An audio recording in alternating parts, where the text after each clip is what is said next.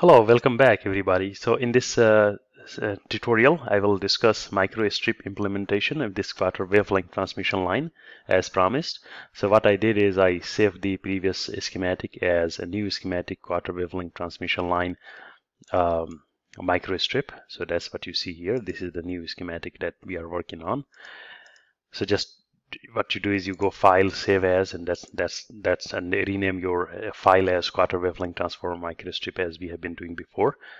Now the goal of this tutorial is to teach you how to convert the ideal transmission line with a given characteristic impedance and electrical length at a given frequency into an implementable version into microstrip technology. So as you know, for example, that the microstrip technology essentially has a substrate, the dielectric material, and the ground copper plane here, and the top conductor where all your patterns and designs are. So that is also usually copper.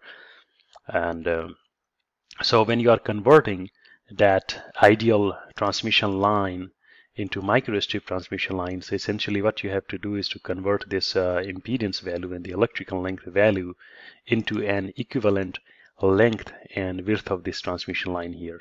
So for example, this transmission line has certain width and certain length. So like, how that is related to the characteristic impedance and the electrical length here.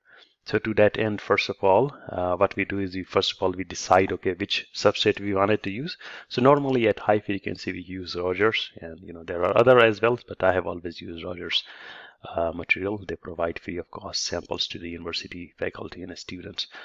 In Rogers 4000 series, they have the two materials, very popular materials, 4003C and 4350B. So I'll be using 4003C. Now, if you look here, all the parameters that we'll need to, do that calculation of converting the characteristic impedance into the length and width are given here. And there are some other, like, the standard thickness and panel size, and those parameters are given here. So to that end, first of all, what we do is we go here and we begin with something called the line calculator. So we go to tools and start LineCalc and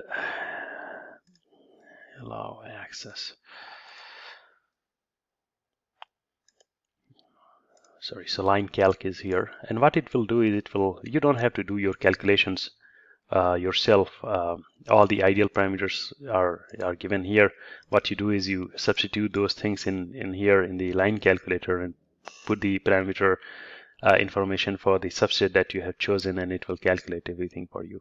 So there are different kind of lines, as you know. For example, in the future we'll use MC-Lin, the microstrip couple line, for example. So you can also do that calculation here somewhere, MC-Lin. Yeah, here. So as you can see here, this is couple line. So we'll go back and we'll do this today for M-Lin microstrip transmission line. So M-Lin is here. And what we have to do here is to insert all the information. So the dielectric constant, if you go here in the tutorial, in the data sheet, what you will find is Control+. Okay, what you'll find is that the dielectric constant here, the process is here, but they recommend that you use this value for dielectric constant, 3.55 design decay. So that's what we'll use, 3.55. Very close to 1, mu r. And h is basically, so we'll leave it default, and h, the substrate height. So what you see here is that height, for example, the thickness of that substrate.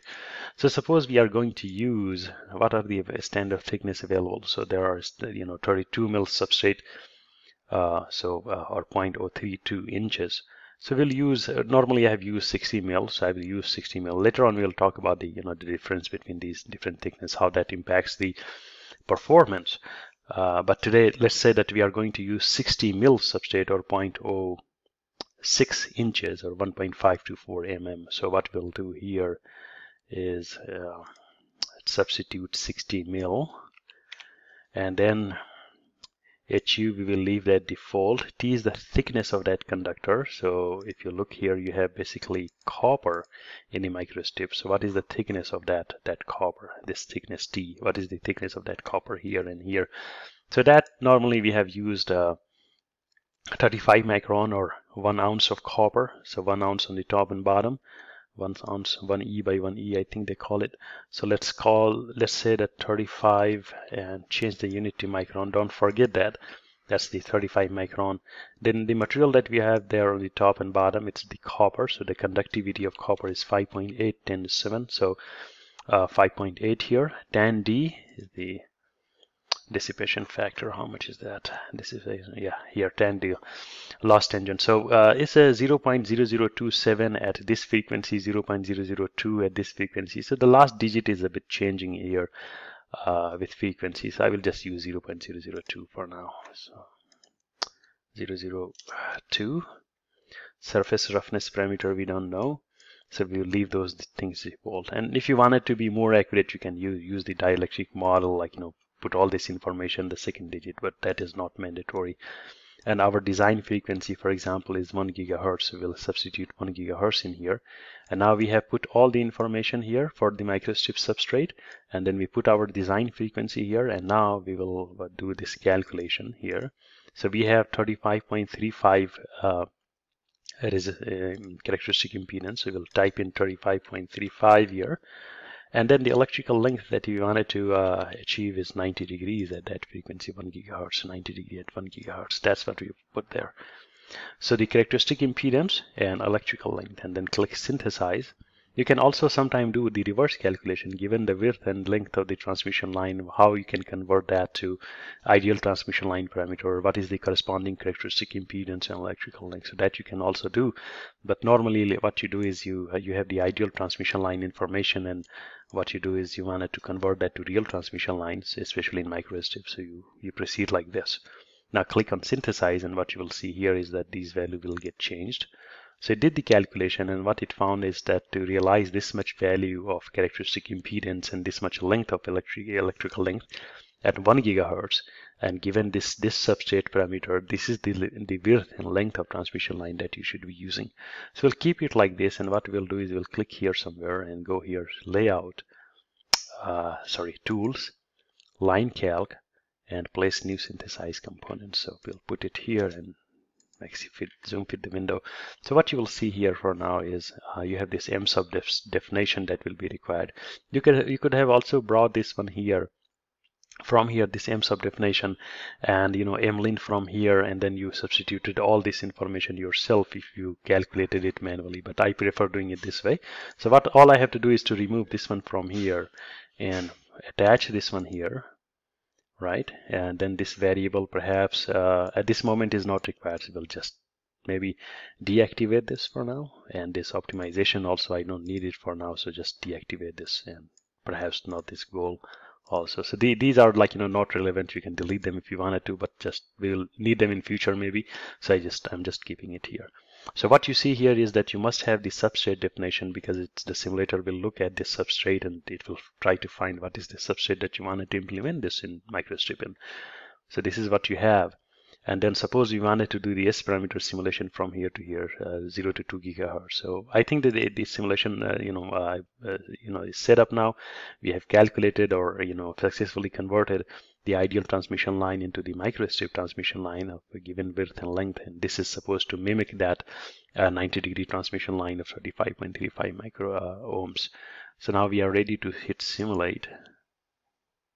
And let's see how much is the difference in the real transmission lines. Shouldn't be much, except perhaps some shift or something. Oh, very nice. So you can see here that well, initially it was perhaps a bit more, but what you can see is that it's a very nice calculation on conversion from my real microstrip into this. And what you will see here is that very nice match between the ideal result and the microstrip result. So this is how you do the calculation. Later on we will see that when you introduce the real transmission line, you will see that in general some shift in frequency might occur, and normally not, but when you introduce more complicated network where you have the T and junctions and those things, it will cause the frequency to deviate. And then also, because I've not plotted S21, but in general, when you have the more elaborate design where you have to plot S21, S23, and all that, you'll see that as the signal goes from here to here, there you will incur more losses in the real transmission line. And ideally, you have zero loss, but in the real transmission line, you will see some losses. So in this brief tutorial, I wanted to introduce you to how to convert the ideal transmission line parameter into an implementable microstrip equivalent transmission line using the practical substrate. And later on, what we will do is we will we'll start from here, and with all this knowledge of tuning and optimization and all this conversion, we are now ready to take up a very nice, wonderful practical kind of project from scratch. So we'll be designing the quadrature wavelength quadrature coupler in the next tutorial from scratch, and we will imply all this knowledge that we have learned so far in designing that practically. I hope that you found this tutorial helpful. So please hit like and subscribe button, and have a good day, everybody. Shift Q.